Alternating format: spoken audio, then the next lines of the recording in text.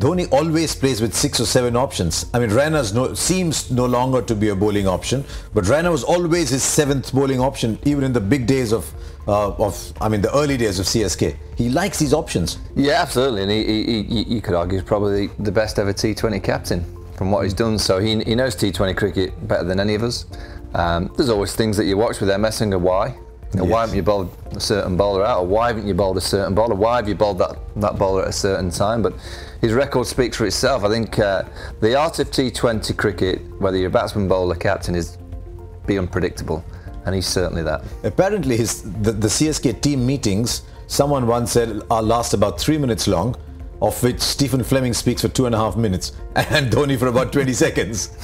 And it's been consistent for last, I think, what, 8 years now, barring, so this is the 9th year, and that one formula never changes.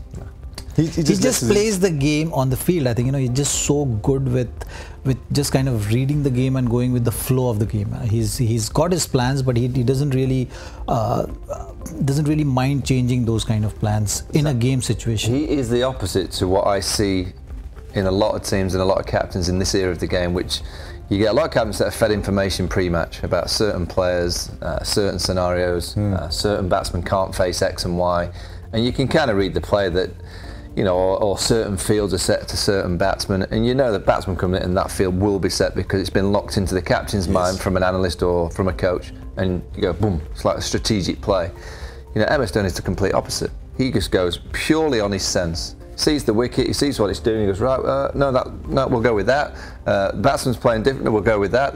I don't think any of what he does, I may be wrong, but from what I see, I don't think there's a great deal of pre-planning. He just reacts to what he sees out. No, he'll tell you. No pre-planning. Yeah, absolutely spot on. I think that's the way he plays the game. I think, and someone like Deepak Chahar. I mean, who would have thought that this IPL season MS would persist with him, and he will have such a successful IPL campaign. And he's one someone, every year.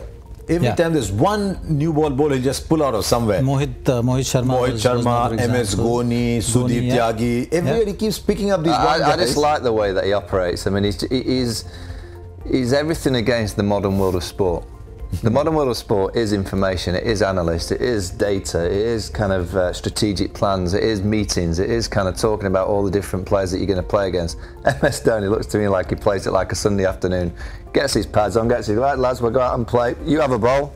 You have a bowl. I just like watching him. I just think it's very refreshing. It just shows you that there are many ways to be a captain. There's many ways. There is that strategic play that works for some, that they need all the information fed to them, and they need to kind of almost have a little script in their pocket going, right, what was that? 8th over, oh yeah, Zaheer bowls the 8th, okay.